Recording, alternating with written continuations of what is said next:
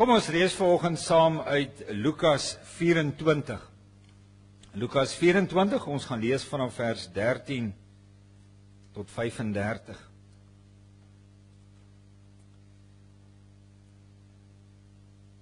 Dit wat ons nou hier gaan lees gebeur na die opstanding van ons Here Jesus Christus. Hy is nog op aarde, hy begin aan mense verskyn. Dan lees ons in Lukas 24. Op dieselfde dag was twee van hulle, is twee manne, was twee van hulle op pad na 'n dorpie met die naam Emmaus, 12 kilometer van Jerusalem af. Hulle was in gesprek met mekaar oor al hierdie dinge wat gebeur het. Terwyl hulle so gesels en gedagtes wissel, het Jesus self nader gekom en met hulle saamgeloop. Maar hulle oë is verhinder om hom te herken. Hy vra hulle toe: "Wat is dit wat julle so ernstig met mekaar loop en bespreek?" Met somber gesigte gaan hulle staan. Een van hulle met die naam Kleopas sê vir hom: "Is u dan die enigste vreemdeling in Jerusalem, dat u nie weet van die dinge wat in die afgelope dae hier gebeur het nie?" Hy vra vir hulle: "Watter dinge?" Hulle antwoord hom: "Die dinge in verband met Jesus van Nasaret, 'n profeet wat magtig was in woord en daad voor God en die hele volk. En hoe ons priesterhoofde en die lede van ons raad hom oorgelewer het om ter dood veroordeel te word en hom gekruisig het. Ons het so gehoop dat dit hy is wat Israel sou verlos. Maar boonop is dit vandag al die 3de dag van dit hierdie dinge gebeur het. Nou het 'n paar vroue uit ons kring ons ook nog ontstel. Hulle was vanmôre vroeg by die graf en kon nie sy liggaam kry nie. Hulle het kom vertel dat hulle 'n verskyning gesien het van engele wat gesê het dat hy lewe. Sommige van ons mense het ook na die graf toe gegaan en dit net so gekry soos die vroue gesê het. Maar hom het hulle nie gesien nie. Toe sê hy, dit is nou ons Here Jesus vir hulle, vir die twee Emmausgangers. Wat 'n gebrek aan begrip en wat 'n traagheid van gees. Glo julle dan nie al die dinge wat die profete gesê het nie? Moes die Christus nie hierdie dinge ly om in sy heerlikheid in te gaan nie? Daarna het hy by Moses en al die profete begin en al die skrifuitsprake wat op hom betrekking het vir hulle uitgelê. Toe hulle by die dorpie aankom waarheen hulle op pad was, het hy gemaak of hy verder wou gaan. Hulle het egter by hom aangedring en gesê: "Bly by ons, want dit is amper aand en die dag is al verby." Het hy ingegaan om by hulle oor te bly. Terwyl hy saam met hulle aan tafel was, neem hy die brood, vra die seun, breek dit en gee dit vir hulle. Toe gaan hulle oë oop en hulle het hom herken, maar hy het uit hulle gesig verdwyn. Toe sê hulle vir mekaar: "Het ons hart nie warm geword toe hy op die pad met ons gepraat en vir ons die skrif uitgelê het nie?" Hulle het dadelik opgestaan en na Jerusalem toe teruggegaan. Daar kry hulle die 11 en die ander mense by mekaar en die sê: "Die Here het regtig opgestaan en hy het aan Simon verskyn." Toe vertel hulle wat op die pad gebeur het en hoe hy aan hulle bekend geword het toe hy die brood gebreek het.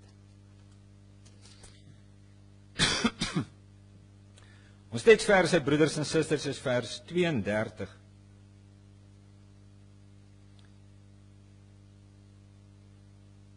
Die woorde van die twee Emmausgangers aan mekaar het ons hart nie warm geword toe hy op die pad met ons gepraat en vir ons die skrif uitgelê het nie.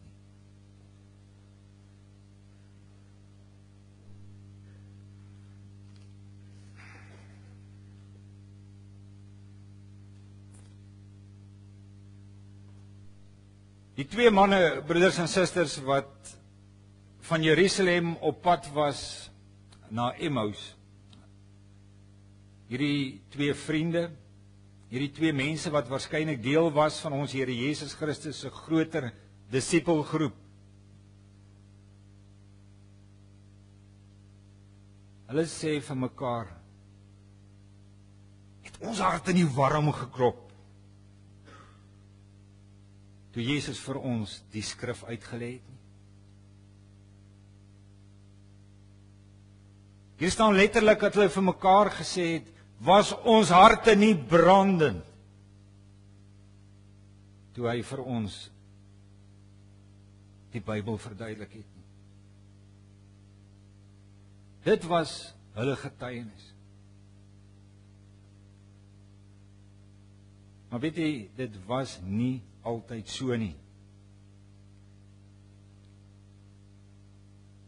Toe daardie twee mans na die opstanding van ons Here Jesus Jerusalem verlaat, en toe hulle laatmiddag saam met mekaar die 12 kilometer afstap na Emmaus toe, was hierdie twee manne se harte alles behalwe brandend gewees. Het dit beslis nie warm geklop nie. Hulle was in werklikheid geweldig geskok. Hulle was verward. Ek dink hulle was ook ontsettend hartseer.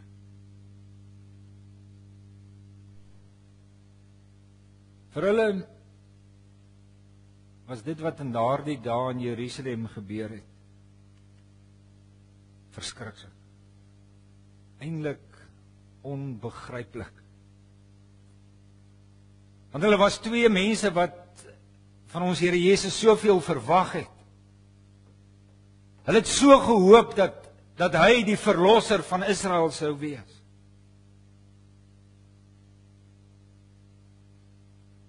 Maar nou is hy dood.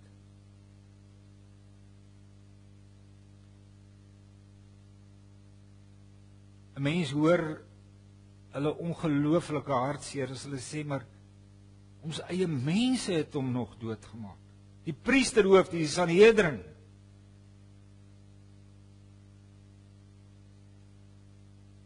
En hy is gekruisig.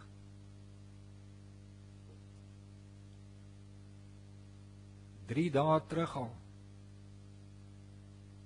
Hy verskriklike vloekdood. Hierdie Jesus op wie ons al ons hoop gevestig het. Hulle het hom gekruisig aan 'n vloekdood, aan 'n vloekkruis. En alles het hulle ontstel.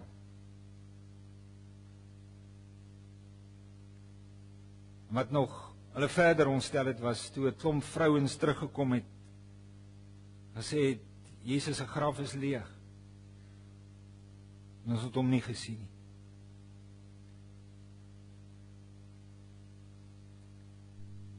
Twee manne, wie se harte nou stikkend is. Harte vol ontnigtering, teleurstelling. Nie kan nie indink dat hulle begin wonder het oor die vervulling van die Here se beloftes aan sy kinders. Hulle kon nie sien hoe die Here ooit sy beloftes aan hulle sou waarmaak nie.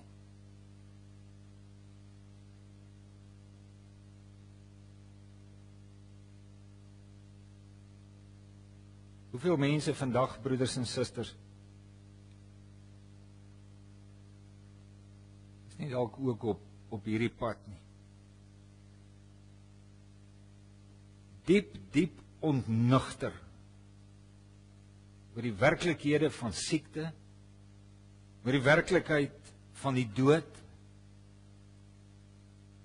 oor die werklikheid van swaar kry, oor die werklikheid van mislukkings.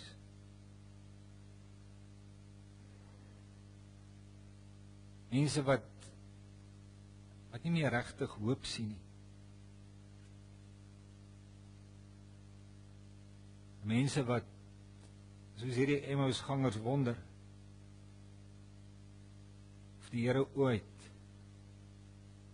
sy beloftes aan hulle sal waarmaak. Ek dink om eerlik te wees, broeders en susters, dink ek elkeen van ons is een of ander tyd ook op hierdie pad, nie waar? Dat ons iets hiervan deurmaak.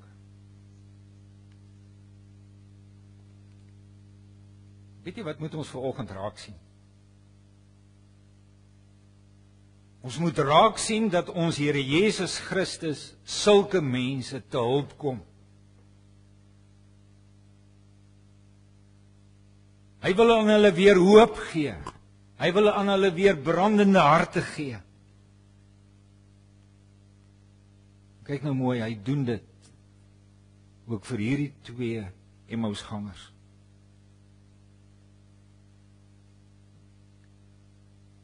En hoe doen hy dit? Weet jy, vir baie lank het ek en waarskynlik u ook gedink dat hierdie 2 Emmausgangers se harte weer brandend geword het. Toe ons Here Jesus fisies aan hulle verskyn het. Toe hy hom fisies aan hulle bekend gemaak het. Die oomblik toe hy die brood gebreek het en hulle hom herken het. Ek sê 'n mens dink maklik, dit is die rede. Hoekom hulle later sê, maar ons harte was brandend. Maar weet jy, as ons mooi na ons teksverse kyk, dan sien ons hulle harte was al lankal aan die brand. Dit was al reeds vroeër aan die brand gesteek.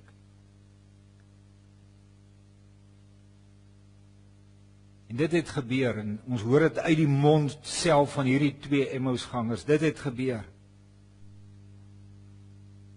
Toe Jesus, terwyl hy saam met hierdie 2 mans geloop het hulle gepraat het oor die Bybel. Hoe hy al die skrifuitsprake wat op hom betrekking het, vir hulle begin uitlê het. Toe hy begin het om vir hierdie 2 manne te wys dat die Messias wat moes kom, moes ly, moes sterf, om sy werk te kan doen.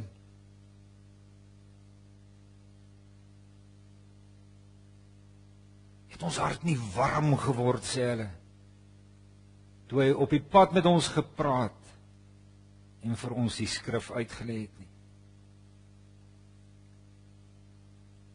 So getuig hierdie 2 manne.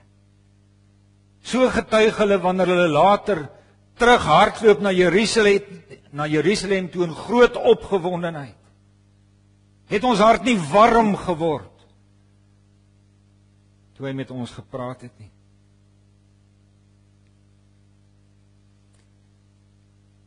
Het gehoor hoe ons Here Jesus te werk gegaan het. Hy het bloot maar by daai 2 manne op pad na Emmaus toe aangesluit, terwyl hulle loop, en hy saam met hulle begin loop. Terwyl hulle loop, laat hy hulle praat oor hulle teleurstellings. Geef vir hulle kans om te praat oor dit wat hulle ontnugter het, dit wat hulle moedeloos maak. Hy gee hulle as ware geleentheid om hulle hart heeltemal uit te praat teenoor hom. En dan terwyl hy so saam met hierdie twee manne stap, begin ons Here Jesus met hulle Bybelstudie doen.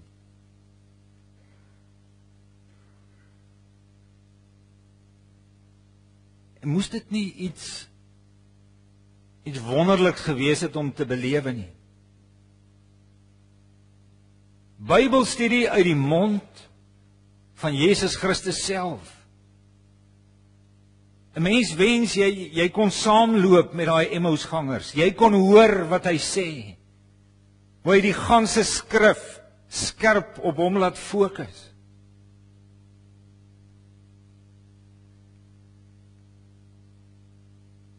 Hy het letterlik al die skrifuitsprake oor hom vir hulle verduidelik. Kom ek verduidelik dit kortliks vir ons kinders. Hy het al die skrifgedeeltes uit die Ou Testament geneem wat oor hom praat. En toe het hy alles vir hulle begin verduidelik. Hy het vir hulle begin verduidelik hoe alles wat in die Ou Testament staan prakties begin gebeur het. Hoe dit begin waar word het. En hy het vir hulle uit die Bybel gaan wys dat die Messias wat moes kom, dat hy moes ly, dat hy groot lyding moes deurmaak, dat hy moes sterf, dat hy moes doodgaan om vir sondes te betaal.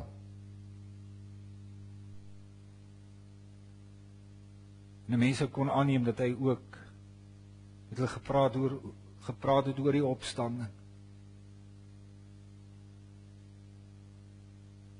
Ek dink dit moes ongelooflik gewees het om dit te kon hoor. En dit sê hierdie twee manne nou. Het ons harte warm laat klop. En dit het gemaak, broeders en susters, dat daardie twee manne omgedraai het. En laatmiddag die pad terugvat na Jerusalem toe, met vol harte, met groot blydskap. Want hulle het 'n boodskap om te bring. Hulle is met ywer en vuur en blydskap terug Jerusalem toe. Want hulle het die evangelie om vir mense te bring.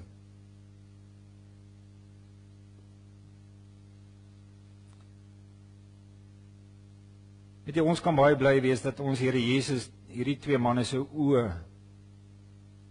gesluit het, toegemaak het, sodat hulle hom nie dadelik herken het nie. So ons kan bly wees. En dit sê vir ons, hulle het nie op 'n voorsprong op ons nie. Ons hoef nie in Jerusalem te geleef het om self brandende harte te hê nie. Weet jy, ons Here Jesus kies self die Bybel, hy kies die skrif.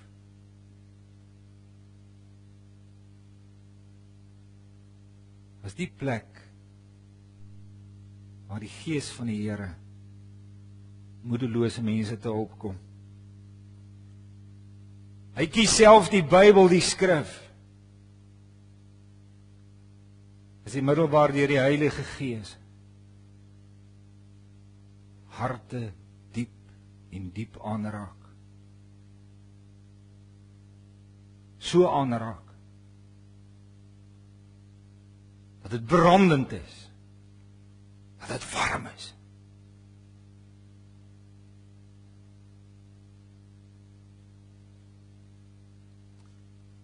In ons Hartklopreeks, broeders en susters, staan ons op die oomblik stil by Christus se woorde: bekeer julle, en dan besonderlik en doen weer die eerste dinge. Dis waar ons trek in ons Hartklopreeks.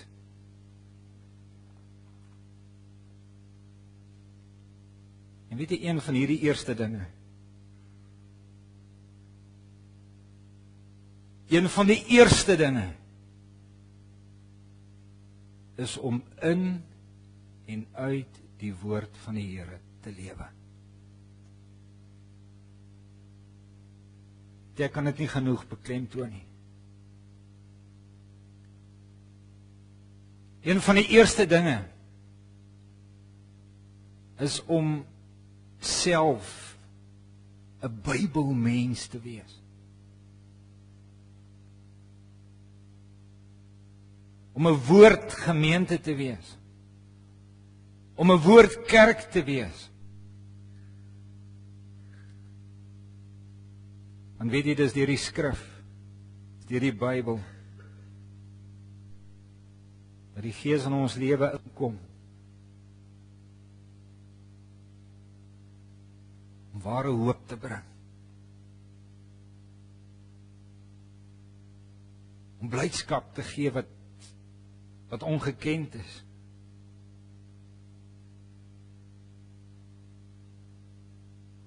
En die Gees doen dit deur elke keer weer Jesus Christus in sy volheid aan jou en my te verkondig. Om elke keer te kom en Jesus Christus as die Here aan ons te verkondig.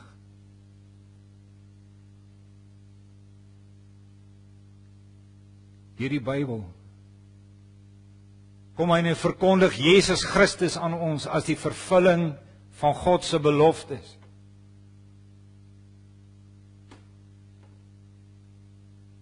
Deur die Bybel kom die Heilige Gees en hy verkondig aan ons Jesus Christus in sy oorgawe. Hy verkondig Jesus Christus in sy lyding om vir jou en in my sondes te betaal. Deur die skrif kom die Heilige Gees en hy verkondig aan ons die opgestane Here Jesus Christus. Die een wat die mag van die sonde en die dood gebreek het. Wat opgestaan het sodat ons vandag 'n lewende Here Jesus Christus dien.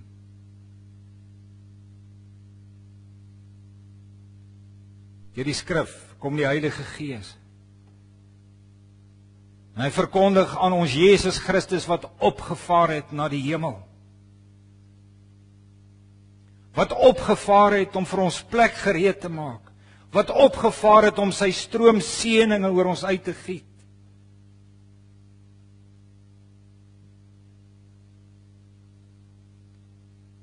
Deur die skrif verkondig die Heilige Gees Jesus Christus wat sy Gees aan ons gegee het.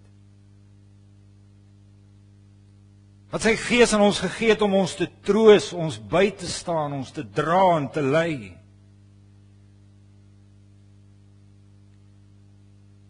Die Heilige Gees gebruik die woord van die Here om Jesus Christus aan ons te verkondig as die koning aan die regterhand van die hemelse Vader. Om Jesus Christus aan ons te verkondig as die een aan wie alle mag in die hemel en op die aarde behoort.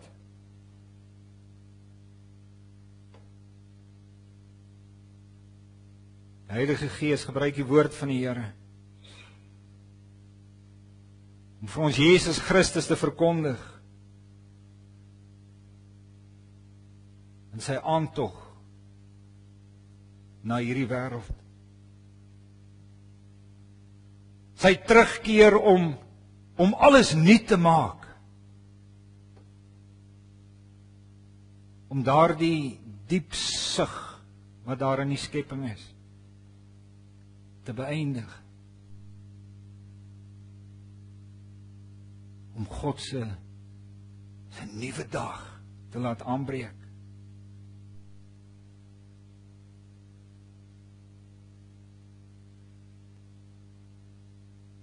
Gebruik daarom, broeders en susters, jou Bybel.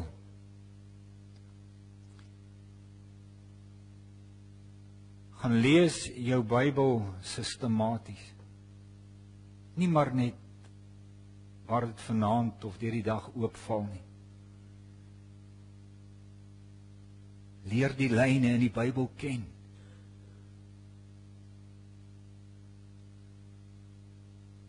Wees daagliks met die woord van die Here besig. Maak notas, skryf jou dinge neer. Sluit aan by 'n Bybelstudiegroep of 'n geloofsfamilie.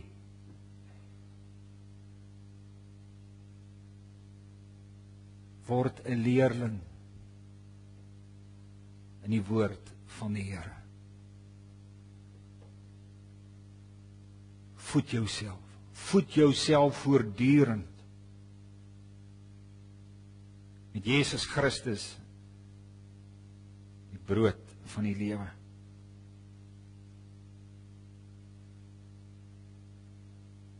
Dit is een van die eerste dinge wat ons moet doen, broeders en susters, hiersonder word jy armer en armer, moedeloser en moedeloser. Met die voedsel van die woord van die Here kan ek en jy nie 'n kragtige gelowige en 'n kragtige kerk van die Here wees nie. Nie sê dalk vanoggend wonder maar waar begin ek? Sê dalk vanoggend wonder maar hoe kry mense in hulle besige lewe nog tyd hiervoor? Dan wil ek vir jou sê, die Here het vir jou baie medegelowiges gegee, wat jou hiermee sal help, wat jou hiermee kan help. Wat saam met jou hieroor kan bid.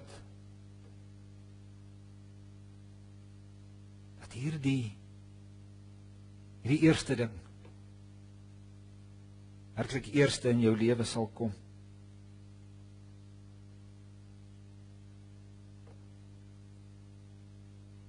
Laat die Gees, broeders en susters, deur die Bybel sy werk in jou doen.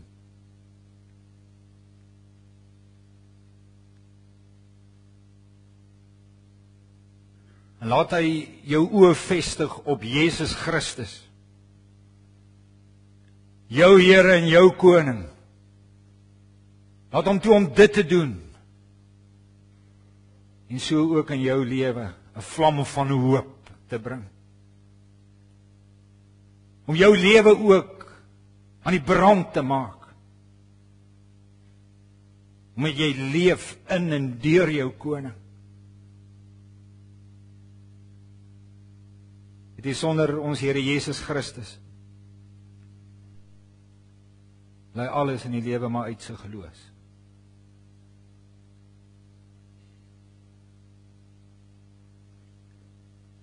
Maar met hom in my lewe, word ek soos daardie Emmausgangers, iemand met 'n hart wat warm klop.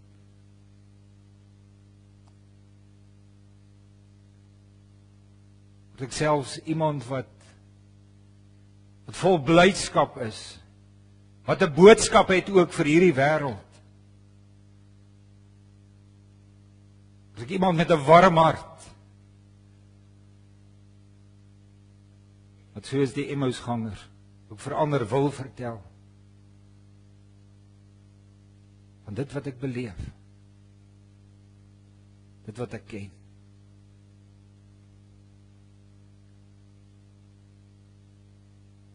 Mag die woord van die Here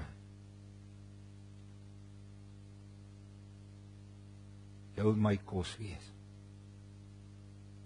Mag die Gees deur hierdie Bybel ons oop vestig op ons Here en ons Koning. Amen. Ons Hemelse Vader, Ons dankie dat U woord aan ons gegee het. Ons dankie dat U Gees kragtig deur U woord in ons lewens getuig en bly getuig.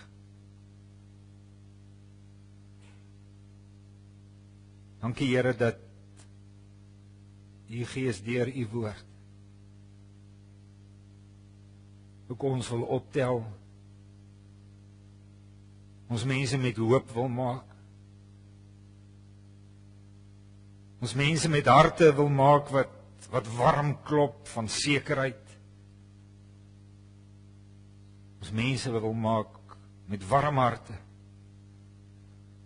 wat ons Jesus Christus ken, aan hom behoort, wat ons lewe in hom geanker is. Nou vra ons Here, help ons regtig elkeen, om hierdie eerste ding in ons lewe, ons omgang met U deur U woord, dit prioriteit in ons lewe te maak. Bewaar ons daarvan, Here, om met baie dinge besig te wees. Dat ons nie werklik uitkom om gevoed en gebou en opgebou te word deur U woord en deur U Gees nie.